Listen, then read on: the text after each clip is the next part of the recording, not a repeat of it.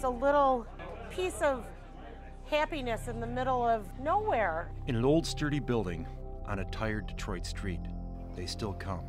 You know, this place is an institution in the city of Detroit. For some, it's the legendary fried perch dinners. Good food. What works, you don't change. Cheers. For others, it's the cold beer and memories. It's nice to look back and think about how it was a long time ago and enjoy it. But for the true regular of the Ivanhoe Polish Yacht Club bar, they come here to come home. It's the camaraderie to me and the love of all my friends and everybody who comes in this door. At over 100 years old, it's one of the oldest family-owned businesses in the city. And how are you guys doing? Like her father, grandparents, and great-grandparents before her, Here you go, John. Have a good weekend. Patty Gallen knows her customers by name. It's a lot of fun. We have a lot of fun with our customers, which are mostly friends over the years, so we have a good time. Stanley and Agnes, Patty's grandparents, poured their heart into their little corner of Detroit for over 60 years.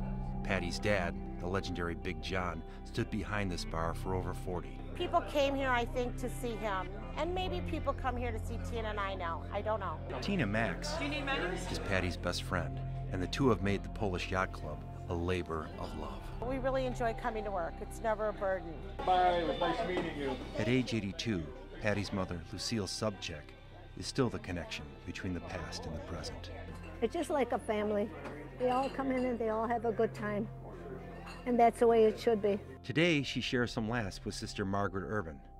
The two share a bond that you can only share when you've known somebody for 70 years.